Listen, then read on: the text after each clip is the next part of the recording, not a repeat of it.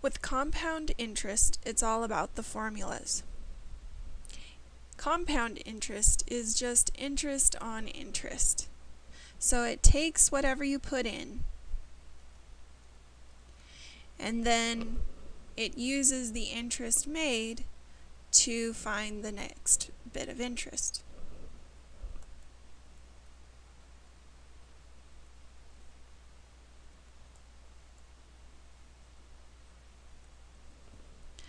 N compounds per year.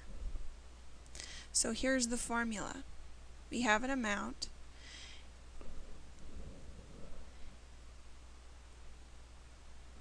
A. It's the future amount. That's how to remember that. P represents the present amount.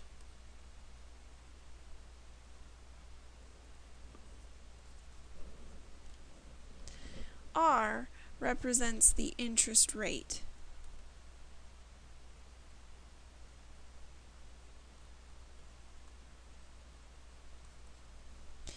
And N represents the number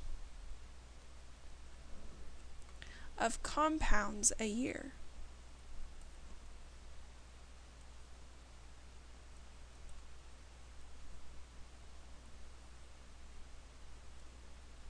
Whether it's yearly, quarterly, biannually, etc. T represents time in years. It's very important to remember that it's time in years. Let's look at example 1. Rewriting our formula so we don't forget it.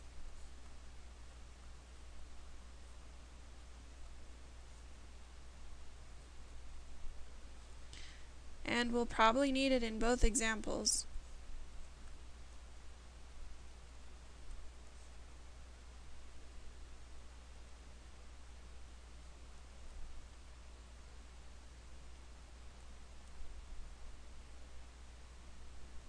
Suppose you invest $13,000 in an account that pays 8% interest.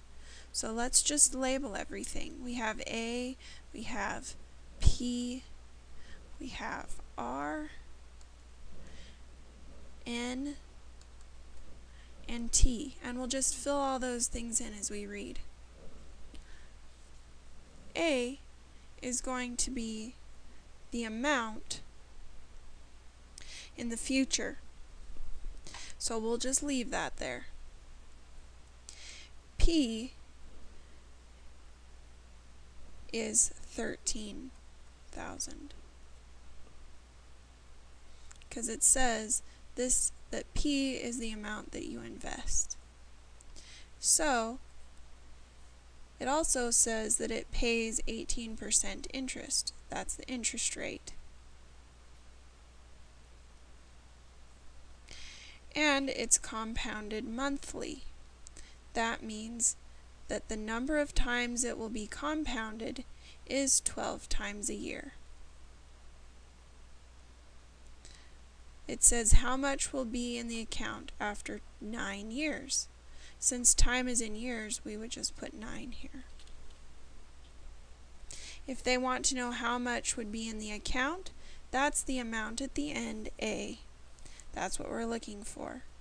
So we'll just put everything into our equation now that we have all the different pieces.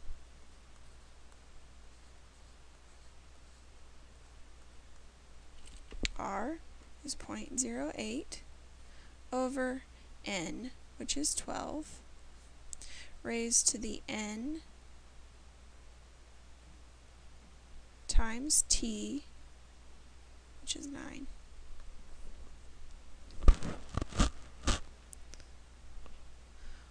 From here, the only thing we can do without the calculator, because a lot of these are hard to do in your head,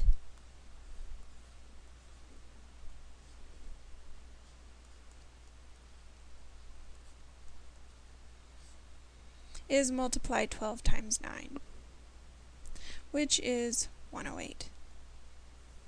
Now I'll show you how to plug it into a calculator. We would write 13,000, and then we'd put a parenthesis, and we'd put a 1, plus another parenthesis, 0.08 divided by 12, close parenthesis, and then close the parenthesis again, then use a caret symbol or to the exponent 108.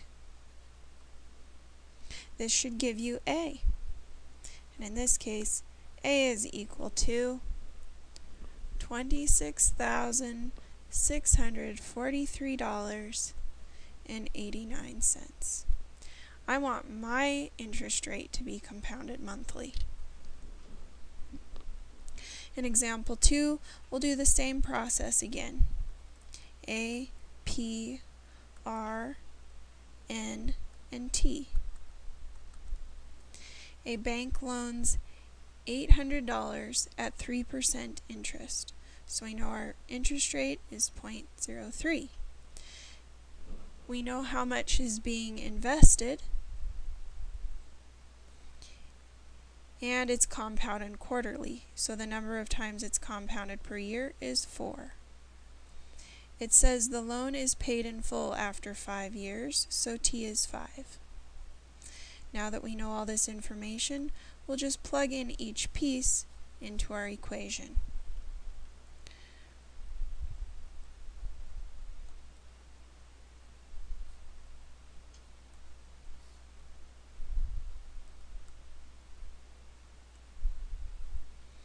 So, the only thing we can simplify before plugging into the calculator is the exponent.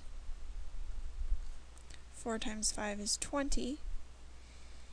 Entering it into the calculator, we would get 800